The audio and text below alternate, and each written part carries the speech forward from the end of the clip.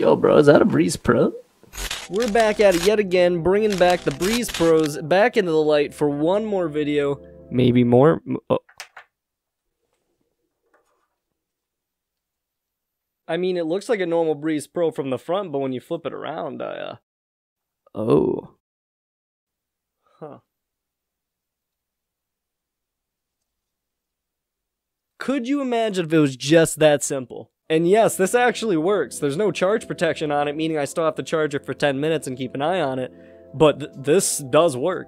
Now, I'm not going to trail off too much, but for everyone who is interested, if I sell those chargers for these Breeze Pros, yes, I am going to start selling them. There's a video coming out soon on that. And before I get any comments, no, this is not for sale. This just looks like a bomb.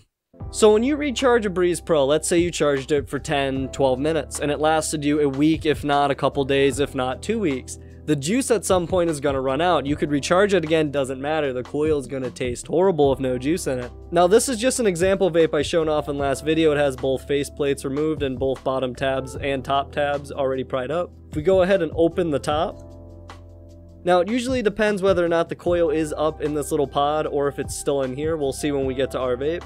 And to refill them, it's as simple as adding juice to this coil. Now, refilling them is a lot easier than recharging them, as you only need a couple things. First things first, you're going to need something to get into those two tabs that are at the top on both sides of the disposable. In this case, I'll be using a utility knife, or in reality, you could use a metal spudger or any kind of fine metal tool that has some pry to it. If you're using anything with any kind of blade and or razor in it, I recommend using a blade that's mostly dull.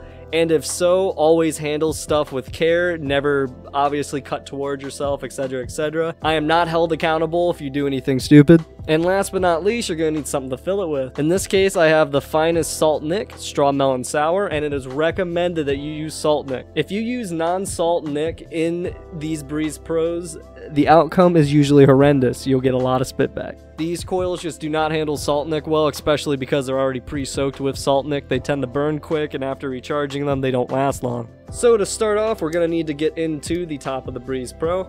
I'm going to start from the back and push down between the plastic and the metal and pry towards myself to drop the blade down and under into the disposable. Now, once you get under the metal and the top plastic piece, you should be able to pry up a bit on the plastic piece, just like that. And the top has risen up just a bit. I kind of blew it up a little bit there and kind of slashed into the plastic. That's on me. Now, you should just be able to grab the top and carefully slide it out. Be careful not to pull too hard, as the whole pod might come out with it, which it would rip free from the battery. And there we go. That was a little violent. But here's the metal coil itself with some coil poking out, which I've never necessarily seen before, which just slides up in there. And in this case, our coil stayed up here because I damaged the plastic. Now we get to see the big reveal. Let's see how the coil looks. Ooh, that's a little, yuck. I also recommend doing this with a paper towel, or if you have any tweezers like I do, just to grab the coil to hold it, because this is really juicy. If I just use my bare gloved finger and just kind of wipe on it, you can see all the juice that comes off. Now you're just going to want to take your juice of choice, go to the coil, and simply go right down the center, dripping the juice as you go. Flip it over, do the same thing. Now you can even go down the sides and up top, just adding drips. If you plan on recharging it multiple times or reusing the same vape, I'm not condoning that necessarily, because it can get a little gross after a while, but hey, times are tough, I'm not judging. So now that our coil is covered in juice, depending on how your vape came apart, if it's similar to mine, it should be, just slide the cotton back over the center of the metal coil, slide the top pod back over the coil. Oh, I went to give it a rip and I kind of forgot it was dead. Huh, if only I had a method on how to charge Breeze Pros, that'd be convenient.